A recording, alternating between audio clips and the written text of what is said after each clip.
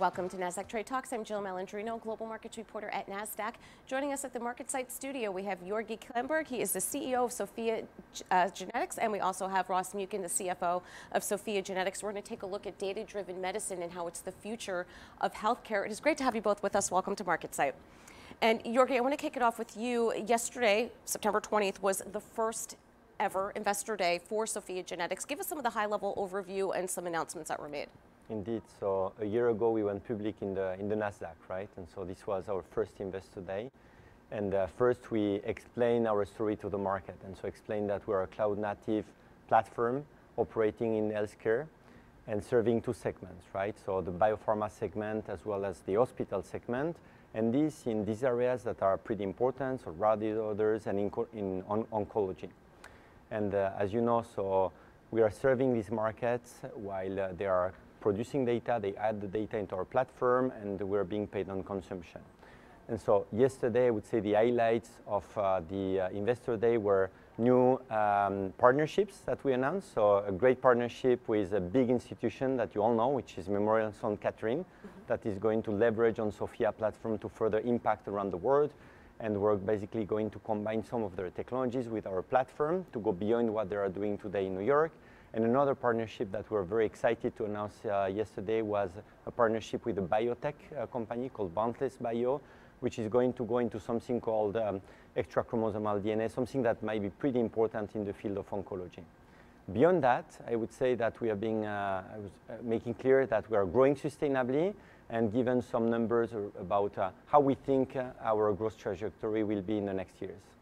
All right, Ross, I'll ask you to elaborate on that. Yeah, so in terms of the growth trajectory, we talked about yesterday 100 million plus in revenue by 2025. That's very exciting for us and a big milestone that we're looking forward to. And additionally, we gave some incremental color on how we're going to do that in terms of investments. And so what I can say there is not only are we growing at a very attractive rate, but in a sustainable and capital efficient way. And so we've got sufficient capital today, post our IPO, to execute on those strategic plans. Jurgi, let's talk about data-driven medicine. Explain to us what that is and why it is the future of healthcare. Sure. So I would say over the last years, what we have seen is the emergence of new type of technologies in healthcare. And you heard about genomics, definitively, right? And there are a number of genomics companies that are listed publicly in the Nasdaq as well. And I think this type of new data modalities enable us now to be more objective about what is driving a disease, but as well to be able to follow how patients are responding to treatment by looking at this type of data modality. And so while in the past, I think the medicine was very much kind of an hypothesis-driven medicine, now by gathering those data, such as genomics, imaging data, clinical data, outcomes, putting that in a cloud platform, this enables you to create a collective intelligence and bring a more objective, informed perspective to help oncologists take better decisions. And I think that's a big revolution SOPHiA is uniquely positioned to tackle. Yeah, and Ross, it sounds as if it'll make it more efficient, if you will, when it comes to operations and cost and so forth. Yes, obviously, as we look to our customers, right, we're obviously trying to bring them a lot of new information and insights they wouldn't be able to gather on their own, but also in many cases save money. Right, in terms of their own setup, but also for patients, right, and lower the cost of healthcare in many areas like oncology and rare disease, such that a lot of different communities that normally would not have access to these types of solutions can. And so if you look at it, we have 750 institutions around the world that we're deployed in, and that's in 70 plus countries, including places in the world where you would not think of them as necessarily leading from an oncology perspective. So you think about examples like Memorial Sloan Kettering, to be able to bring their technology that serves the community here in New York to all parts of the world. It's incredibly exciting at a cost that folks can afford. Right, and so let's expand upon that, Yorgi, when we think about the economic impact of cloud native software within the healthcare space. It will also allow for quicker insights, right? Definitively. So the benefits are basically accelerating turnaround time and as well accelerated adoption to precision medicine initiatives that are a must, but would take time if you wouldn't have these cloud capabilities and these algorithmic capabilities that we're bringing to the hospitals that are working with us.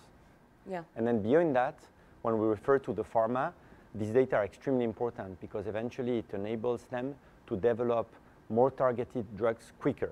And quicker means probably that development time being quicker, it's less expensive, and so more affordable drugs into the market. Right. And Russ, to wrap up here, when you think about the healthcare space more holistically, how far ahead is it when it comes to cloud adoption and data-driven medicine? Are we in the early innings here, or is it being adopted on a mass scale?